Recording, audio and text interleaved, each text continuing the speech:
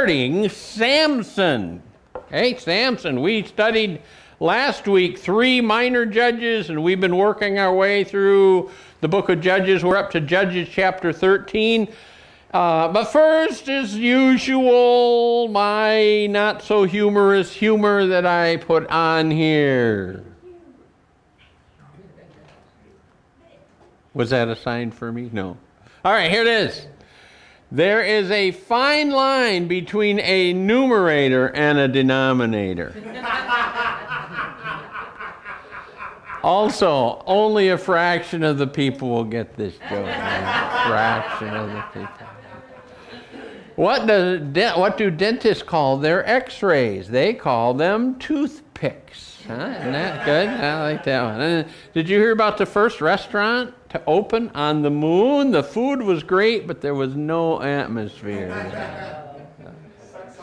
Yeah. All right, so let's jump into this. Here's a list of the judges again. I snatched this from one of my other sermons that we looked at this before, and we have worked our way through these various judges. A couple weeks ago, I did last week, I did Ibzan, Elon, Abdon. The last one, notice that they got 13 and 14 because Eli, he was a priest. I don't know if he's considered a judge or not, but Samuel, he was a priest, but he was also considered to be a judge. He judged Israel many years, but they are not included in this book. So I'm starting the last judge to be talked about. We have 5 chapters on Samson. Yeah, there's it 4. 4 chapters on Samson. And then at the end of the book of Judges, there are a couple of really strange stories that kind of show the degradation of the period at the end of the book. But we're going to take a number. I have 5 messages that we're going to be doing on Samson. This week we're going to talk about Samson's birth, his parents, his birth, his early growth. Next week we're going to talk about Samson's marriage. Now, if I was to say to you, what is the name of Samson's wife? Almost every one of you would say Delilah. No, you're wrong. He never married Delilah. We do not have that he was divorced, but his friend, his companion, it says, got his wife from her father. We'll talk about that next week or 2 weeks from now. No, next week Mickey's preaching, so in a couple of weeks. But chapter 14 is all about Samson's marriage. Chapter 15 is about how Samson defeats the Philistines. That's who was oppressing them at this point. And then chapter 16, we have the story of Samson and Delilah. And then at the end of chapter 16, Samson is brought by the Philistines into their temple to taunt him, and you remember the story there. So those are the 5 sermons that we're going to be working on Samson, and then I have 4 more after that yet. All right, so here's my outline for this chapter, dealing with Samson's birth. First of all, again, it talks about the conditions when Samson was born. What was it like when the Lord brought birth to Samson? Secondly, we have a story where an angel of the Lord, and we've talked about the angel of the Lord in the book of Judges before, but the angel of the Lord appears to Samson's parents, verses 2 through 7, and then they were did become pregnant, and they were kind of worried, and they prayed and wanted the angel of the Lord to appear again, explain a little more to him. So the angel of the Lord appears again to Samson's parents. And then we have the angel. An important part of that exchange is the angel of the Lord. Well, I said this wrong. The angel of the Lord reveals his name. He really doesn't reveal his name. It was too wonderful for them to know, so he doesn't reveal his name to him. We'll talk about that. And then we have the birth of Samson, verses 21 through 25. Okay, so let's start out. Here's point number 1 of my outline, the condition when Samson is born. Of course, he was brought along because the Lord, he was dedicated from birth. So you can imagine the conditions. What were the conditions like? Well, Israel, the people of Israel, again, again and again and again, did what was evil in the sight of the Lord. So the Lord gave them into the hand of the Philistines for 40 years. You know, you would think Israel would learn from history. Now, the book of Judges is probably 300 some years long. So it was different generations that wandered from the Lord, but if they'd only studied their history, they'd know that they would be punished for wandering from the Lord their God. But the new generations came along and they said, well, let's worship these idols around us. And the people of Israel again did what was evil in the sight of the Lord. Some comments I make here. Again, with the cycle of the Judges, it's been through this book, the author purposely writes all about the cycle of the Judges. They sin, they get under captivity, they repent, they pray to the Lord for help. The Lord raises up a judge, the judge delivers them, and they have peace for a number of years until they fall away again. Remember that old cycle of the Judges. So here, even with the last judge, we have the cycle of the Judges again. They did evil in the eyes of the Lord. And all the way through the book of Judges, most of it has been that they worshiped other gods. They picked up the idols from the nations around them. That may not be the only evil that they did here. Corruption, immorality, many times associated with the worship of the idols was prostitution and things of that nature. So they did evil in the eyes of the Lord. God gave them over to the Philistines. We looked at a chart before of all the various lands around the Israelites, and there were a number of times that the Philistines became their oppressors. These oppressors were used of the Lord to turn the Israelites back to Him. It was a long oppression. They had a pretty hard heart. They wouldn't turn back to the Lord. This oppression was 40 years long, an entire generation. They were under the captivity, the oppression of the Philistines. I mentioned here, notice it says they did evil in the sight of the Lord. One of the Lord's attributes. We have the omni-attributes. We have, let me get them right, omniscience, omnipotence, and omnipresent. Yeah, well, this one has to deal with omniscience. The Lord sees, knows everything. The Lord knows exactly what was going on in their life. The Lord knows what you are doing, even in secret when nobody else is around. That's important for us to remember. Point number 2, the angel of the Lord appears to Samson's parents. Okay, so here we are. There was a certain man of Zorah, of the tribe of the Danites. So Samson came from the tribe of Dan, whose name we're going to talk about after we get through this series on Samson. The Danites play an important role in those last couple stories at the end of Judges, whose name was Manoah, and his wife was barren. I have skipped a number of verses in here as we go along, and the angel of the Lord appeared to the woman and said to her, "Behold, you are barren and have not borne children, but you shall conceive and bear a son. Therefore, be careful and drink no wine or strong drink, and eat nothing unclean," according to the ceremonial law of Israel. Eat nothing unclean. I skip a little bit here, but no razor shall come upon his head, for the child shall be a Nazarite. We're going to look at those verses, but back in the law, the Lord made the option, if somebody wanted to dedicate themselves to the Lord, they could become a Nazarite, take the Nazarite vow. Well, here it's from the womb, it's from birth. He was a Nazarite to God from the womb. Again, some comments. Samson's birth was of the Lord. The Lord came to Samson's parents and prophesied that she would give birth to a son. By the way, the angel of the Lord. I know we've talked about the angel of the Lord, but appears a number of times in the book of Judges. Most Bible scholars believe it's kind of strange because it calls it an angel of the Lord, and angels are not to be worshipped, but many times as the angel of the Lord, the people worship, and the angel of the Lord accepts worship from people. So the angel of the Lord is considered to be, one of the persons of the Godhead, the second person of the Trinity. Comes down pre-incarnate, pre-Bethlehem, and takes upon the form of a person. A little later on, the wife is going to call him the man of God, thought he was a man of God until he went up to heaven in the cloud of smoke.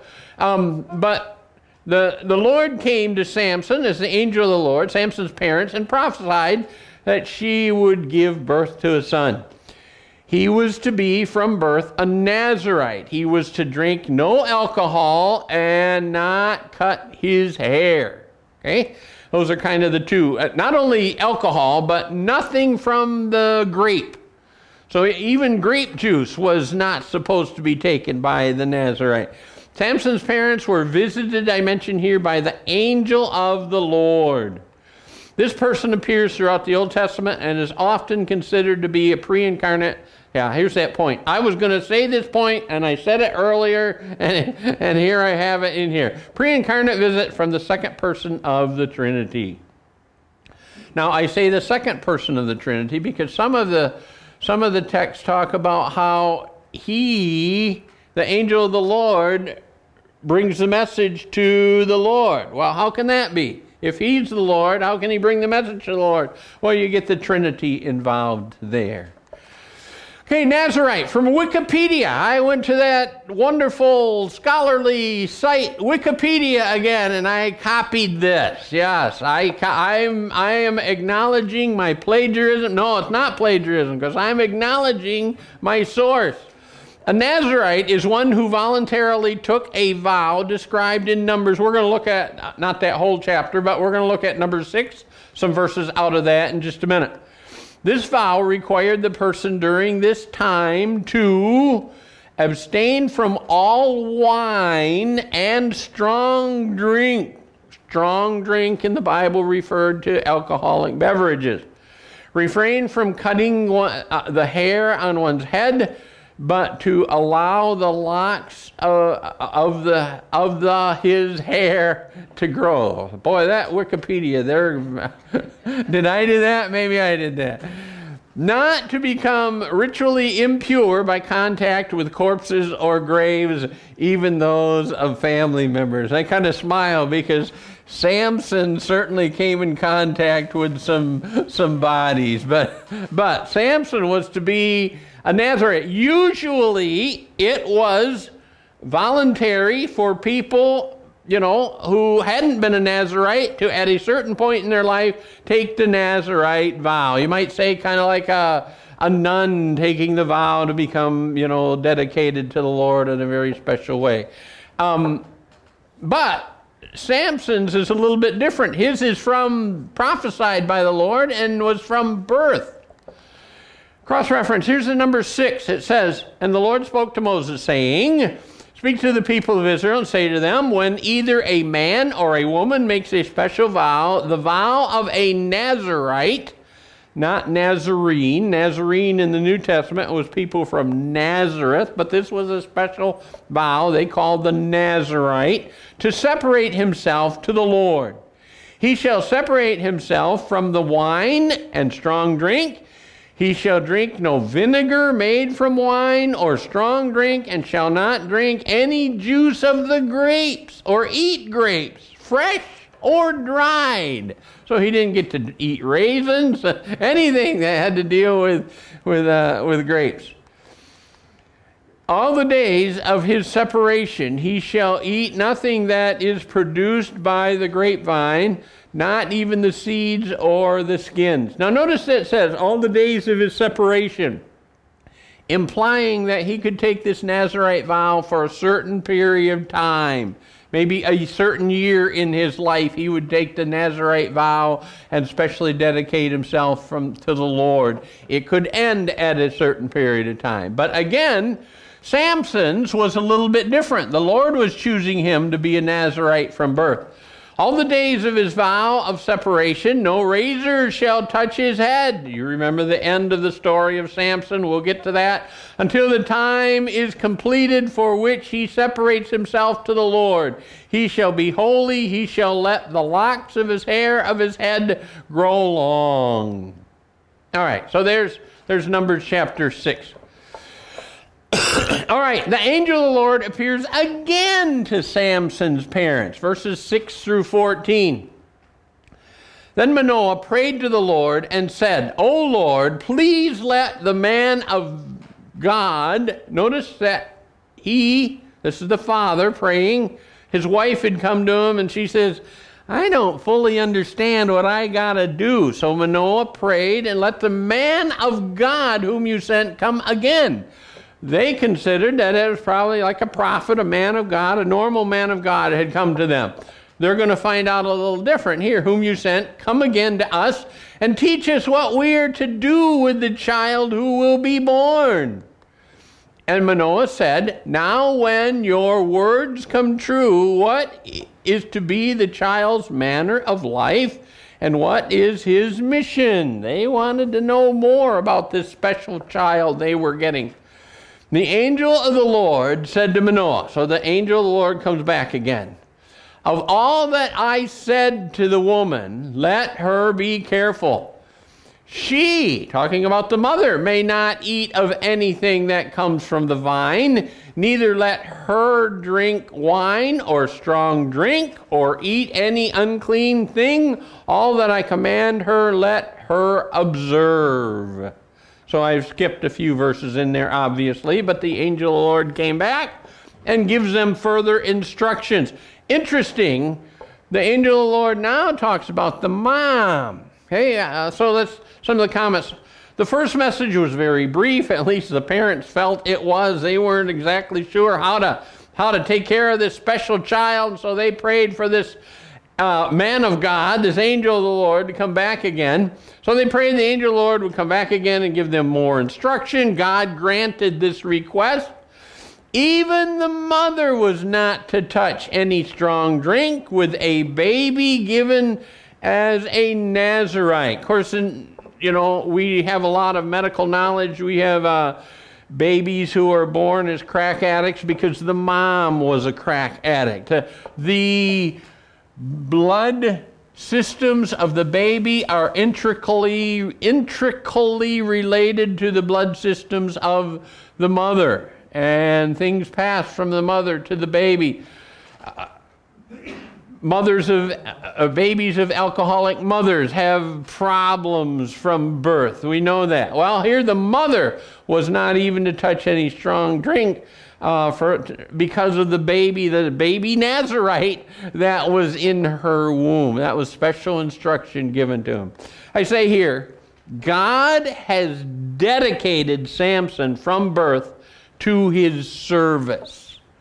He was going to serve the Lord, and we'll look at that later. I won't rob some of the other thunder from the other sermons, but you know the life of Samson. Though as a child, from conception, he was dedicated to serve the Lord. I say here, we need to consider ourselves dedicated to the Lord as believers. Here's probably the crux of my whole message, the main point of my message, Romans 12, verse 1. Many of you can quote Romans 12, 1 and 2. I appeal to you, therefore, brothers, by the mercies of God, to present your bodies as a living sacrifice. Dedicate them, holy and acceptable to God, which is your spiritual worship. We as believers are to dedicate ourselves to the Lord. Our time is the Lord's. Our abilities and talent belongs to the Lord. Our thought life belongs to the Lord. All of these are to be dedicated in our life to the Lord. Jesus Christ has gone to the cross to redeem us, And we need to, when we become a believer in the Lord Jesus Christ, we need to dedicate our lives to Him, not considering it to be our own. Paul says, because we are bought with a price. Therefore, glorify God with your body and your spirit, he says. This is an important New Testament verse. Just like Samson was dedicated to the Lord, we need to be dedicated to the Lord. I got a smile when I think about Samson's life, because the next verse talks about, remember Romans 12:2, that we are not to allow the world to conform us. Be not conformed to this world, but be ye transformed by God. Well, if anyone was conformed to the world, it was Samson in his life, you know. He was dedicated to the Lord, Romans 12:1, but he did not. I was going to talk about this later, but I'll bring it out now. Samson was dedicated to the Lord, but he was missing the element of holiness, living a holy life to the Lord. He got together with prostitutes. He did all kinds of things. We're going to talk about that in the coming weeks. But even though he was a Nazarite, and the Lord honored him, the Lord gave him supernatural strength from the Spirit of the Lord, but he lived a very worldly life. Paul says we need to dedicate ourselves and our bodies to the Lord. Point number 4. The angel of the Lord reveals his name. Now, I got that wrong. I didn't say that right. They asked for his name to be revealed, but he really doesn't reveal his name. Let's look at the text here, what I'm getting at. Verse 17, I skipped a couple verses there. And Manoah said to the angel of the Lord, they're still talking to the angel of the Lord, what is your name? Remember, they thought he was a man of God. They thought he was a prophet of God, a human being that had come to them. So he says, what is your name? And then the angel of the Lord said this. The angel of the Lord said to him, why do you ask my name, seeing it is wonderful? Now, this is translated as wonderful. We're going to talk about that particular. Notice it is not capitalized, and it is not, put in quotes. And the angel of the Lord here is not saying, well, my name is wonderful. Now, that's not the way it is. He's saying, why do you ask that? Seeing my name is, we'll talk about that. Next verse, 19. So Manoah took a young goat with the grain offering and offered it on the rock of the Lord to the one who works wonders. So the one who works wonders. And Manoah and his wife were watching. And when the flame went up toward heaven from the altar, the angel of the Lord went up in the flame of the altar. So they all of a sudden realized, whoa, this wasn't a man of God. This was something more than just a man of God. And they realized who this was. So kind of an important point here that he says, why do you ask my name, seeing that my name is wonderful? So here's some of the other translations. I have from the ESV there. Some of the other translations. New International says, he replied, why do you ask me my name? It is beyond understanding. And that Hebrew word that's used there, you see, is translated a little bit different here. Here the angel says, I can't give you my name. It is beyond understanding. The New Living Translation, we know, is a little bit of a paraphrase, but I think it's got the good meaning here. Why do you ask my name? The angel of the Lord replies, it is too wonderful for you to understand. I think that's what the angel was getting at.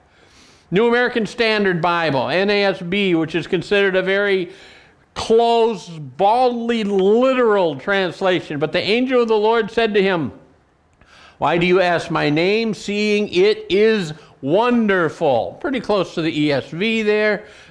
King James, different word entirely. And the angel of the Lord said to him, why askest thou thus after my name, seeing it is secret. You gotta realize, the couple of words that their meaning has changed a lot through time. Language changes through time. We have the word awesome. Our God is an awesome God. Well, that has become, a very trite, oh, that's awesome, man. We use that word all the time. But it literally means to be filled with awe at something. To consider it just so awesome that it stuns you. We have kind of lowered the meaning of that word. Same thing with the word wonderful. Wonderful means to be filled with wonder. 2 weeks ago, we went out to Yellowstone and to see some of those sights on top of the mountain and see that view of out there and to see the mountains and I'll tell you, it just caused us to be filled with wonder seeing those sights. Well, that's what he says. My name is just too much for you. It will cause you to be filled with wonderful. It will cause you to be filled with wonder. So he doesn't really give him his name. Okay? Now, cross-reference. An important cross-reference because he did reveal his name. This is with Moses when God is calling Moses, and Moses says, you want me to go back to Egypt and lead the Israelites out of slavery? Who shall I tell them sent me? He says. Then Moses said to God, if I come to the people of Israel and say to them, the God of your fathers has sent me to you, and they ask me, what is his name? What shall I say to them?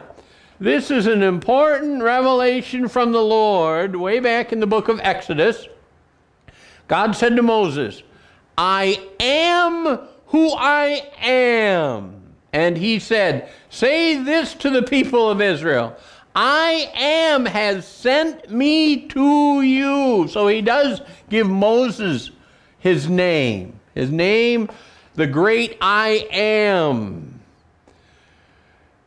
God also said to Moses, say this to the people of Israel. The Lord, the God of your fathers, the God of Abraham, the God of Isaac, and the God of Jacob has sent me to you. I want to point out something here to you. I think I got this. You see this word right here.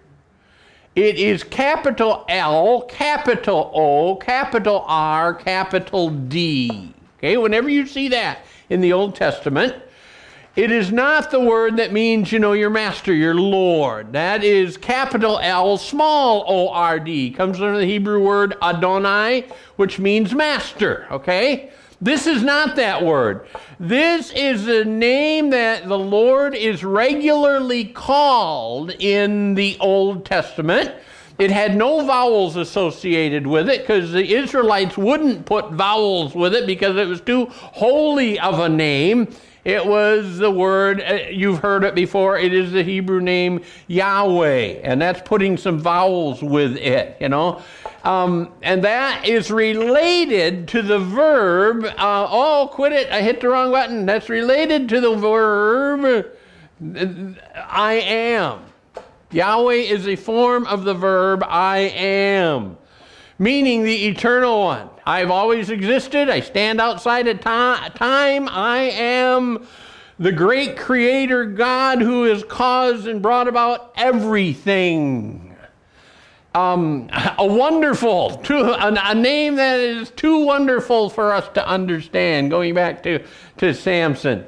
So the Lord revealed his name to Moses here, and he said to Samson's parents, my name's just too wonderful for you to understand. And then he goes up in the cloud of smoke up into heaven, and they realize, whoa, this wasn't just a man of God. This was Jehovah God. This was the Lord. By the way, we got our English word Jehovah, which is a form of Yahweh. We've added a syllable because Adonai had 3 syllables, and when we made that name, we've kind of merged Yahweh and Adonai. But Yahweh is kind of close to the Hebrew for the name of the Lord. I've told this story before. I remember some years ago. I don't know if I ever told it here, but when I was in seminary, my seminary professor, my Hebrew professor, had studied Hebrew in Jerusalem University. That was kind of unique. He had gone over and studied Hebrew in Jerusalem. And one day they had asked him to read the scripture in Old Testament scripture in the Hebrew. That was their practice so that they would learn Hebrew. And he stood up and he started reading, and he came to the Lord's name and he pronounced it, Yahweh. And he said, the whole class got very, very quiet. And when he got done reading, his professor said, Mr. Rowland, he wasn't Dr. Rowland at that point yet, when we come across the name of the Lord, we do not read that. It's so holy to the Israelites that they don't even read his name. They usually stick in something like Hashem, the name. That's the Hebrew word meaning the name. So they say Hashem. They substitute for it. As we have done. We call it the Lord. We have substituted, so we're not trying to pronounce the name of Yahweh. Okay? All right, let me go on. Enough to that. But interesting, they picked up. Then they wanted to know the name of the Lord, and he wouldn't tell them because it was too wonderful. Here, that word wonderful perked my interest. You know this Christmas passage, Isaiah 9:6. For unto us a child is born, unto us a son is given. The government shall be upon his shoulder, and his name shall be called, here it is, Wonderful Counselor, Mighty God, Everlasting Father, and Prince of Peace. So here in Isaiah, it does call him Wonderful Counselor, prophecy about the Lord Jesus Christ coming. That is the same word. That word there is the same Hebrew word that's used back there in Judges, our text that we're looking in Judges 13. Okay, point number 5, the birth of Samson. And the woman bore a son and called his name Samson. And the young man grew, and the Lord blessed him.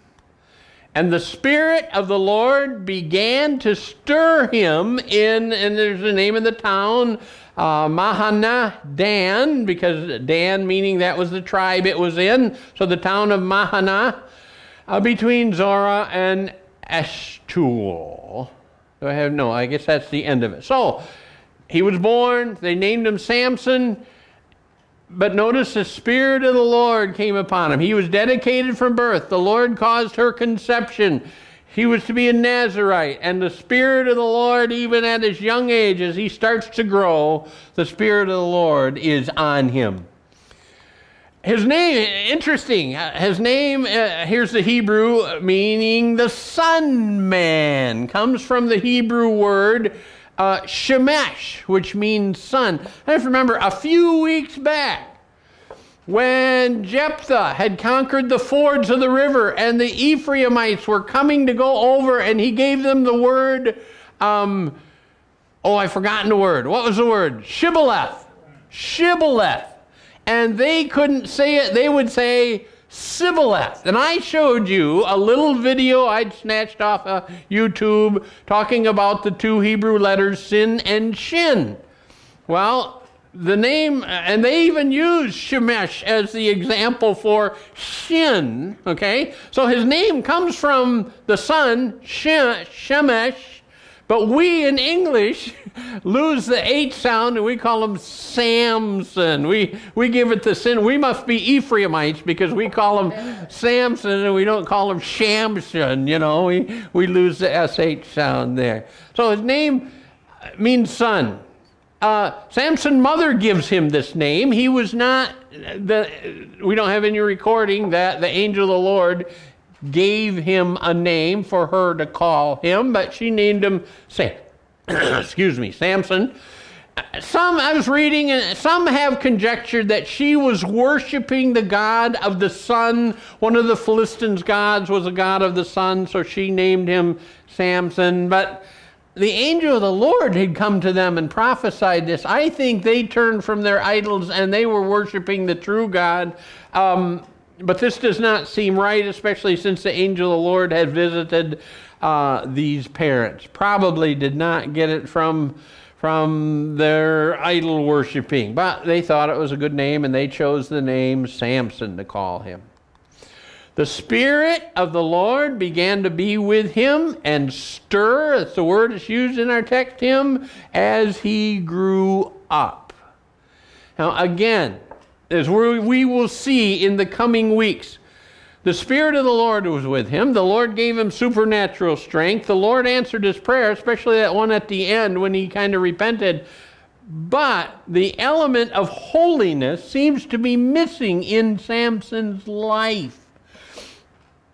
I guess I take from that, isn't it nice to know that the Lord isn't going to abandon us the first time we goof up, you know?